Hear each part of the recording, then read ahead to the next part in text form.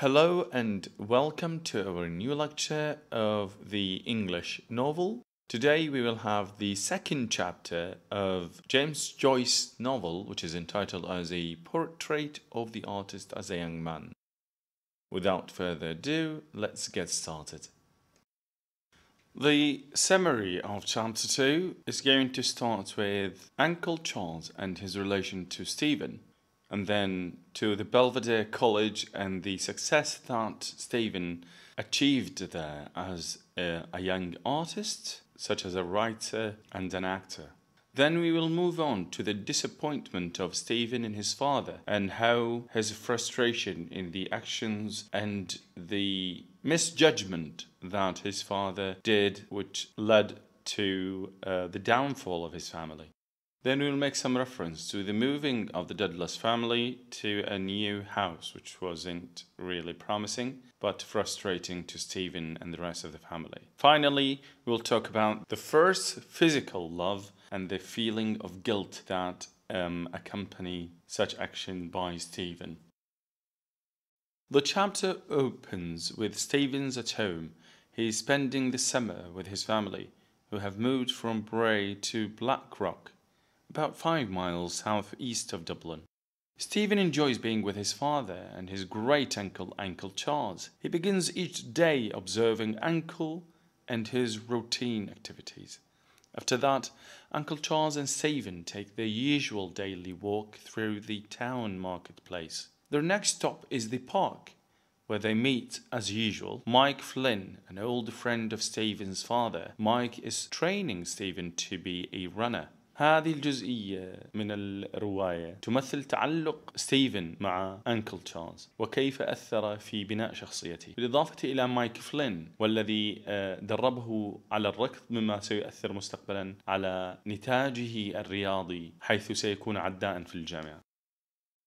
The other part of the novel is Belvedere College and the young artist. The next scene opens about 2.5 years later.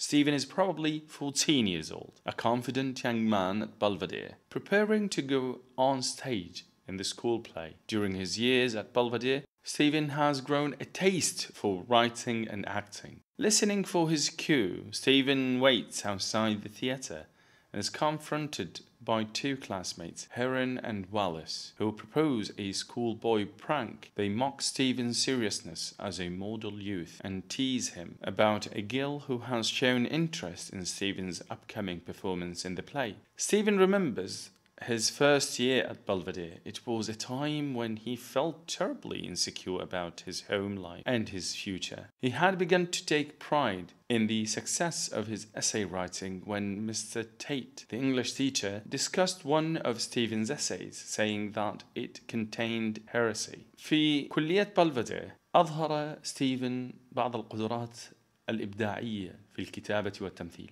مما جعل بعض أصدقائه يحاولون مضايقته والنيل منه من باب الحسد والغيرة. وهناك أيضا حادثة أثارت كبرياء ستيفن وجعلته فخورا بنفسه، وهي امتداح مدرس اللغة الإنجليزية لمقالة كتبها ستيفن. Stephen's role in the play is that of a farcical pedagogue, and he is somewhat embarrassed when he thinks about the girl viewing his schoolboy performance. As a result, after he finishes his lines, he rushed off the stage, past the audience and his family. He is confused, floundering in a sea of wounded pride, fallen hope, and baffled desire.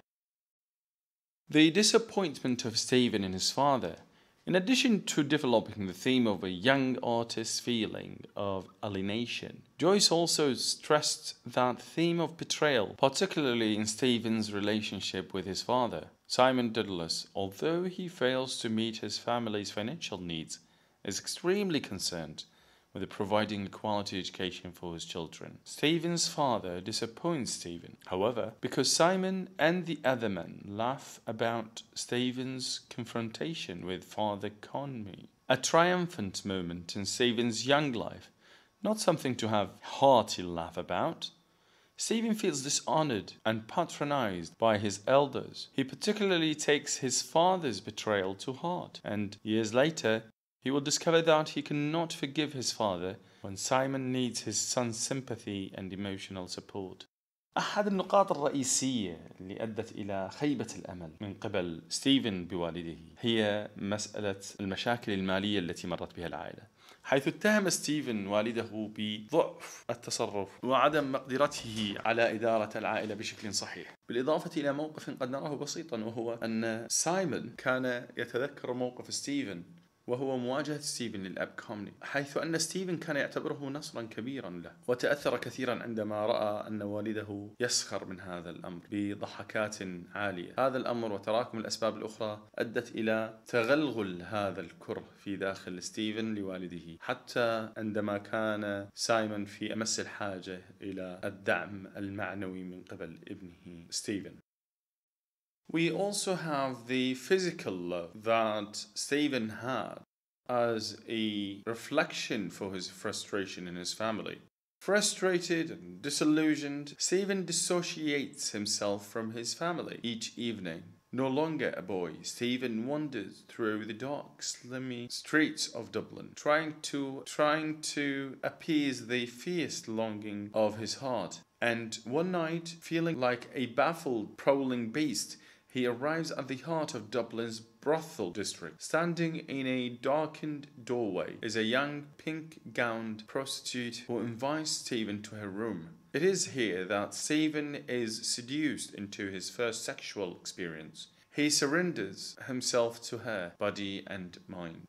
The chapter concludes as Stephen, having failed to form a bond with his father, surrender to sex. He will find warmth and comfort by giving himself over to sexual emotions which have been consuming him. Although he longs to escape the filth and poverty of Dublin and launch out into a pursuit of pure truth, beauty and love, his quest takes a detour in a short-lived moment of physical gratification in the welcoming, seductive arms of a young Dublin prostitute. هذا الأمر سوف يؤثر على تصرفات ستيفن المستقبلية، إيمانه، حزنه، تغلغل الشعور بالذنب في داخله، وهذا ما سنلاحظه في الفصول القادمة كانعكاس لهذه الحالة. وأخيرا لدينا مقارنة فكرة الأسطورة ديدالس مع عائلة دادالس. The visit of Cork also reveals the irony in Joyce's use of the Daedalus myth. The mythical Daedalus, unlike Simon, was a capable, devoted father to his son Icarus and was genuinely concerned about the boy's future. In contrast, Simon has always rebelled against most of his paternal responsibilities, and as a result, he has remained superficial and ineffectual in his fatherly role. Daedalus ultimately attempts to impart valuable advice regarding the ways of the world to his son, but Simon has failed to do this. His selfish sentimentality has driven Stephen further into his own moral and emotional morass. المقارنة هنا بيّنت كيف أن ديدالس the myth، أن في أسطورة ديدالس كان هناك رابطا قويا جدا بين الأب والابن، حيث أن نصائح الأب لابنه انتشلت إيكاروس من براثن السجن إلى الحرية رغم النهاية المأساوية للأسطورة. أما في قصتنا فإن هناك اختلافا كبيرا بين سايمون الأب وستيفن، حيث أن سايمون لم يلتزم بمهامه الأبوية ولم يكن مثالا يحتذى به من قبل ستيفن، مما أدى إلى شرخ كبير في داخل تركيبة الأسرة. وهنا نأتي إلى استنتاج بعض الأسئلة المهمة في هذا الفصل، ومنها: What is the comparison between the myth and the family name of Stephen? What is the impact of physical love psychologically on Stephen? You can find the answer in the handout, so please dig in. Last but not least, what are the sources of disappointment of Stephen in his father and how he handled them? هذه ليست كل الأسئلة التي قد تأتي حول هذا الفصل، ولكن من الممكن أن نقول أنها من أهم النقاط التي يجب التركيز عليها في هذا الفصل. إلى هنا تنتهي محاضرتنا لهذا اليوم. ألقاكم في المحاضرة القادمة إن شاء الله.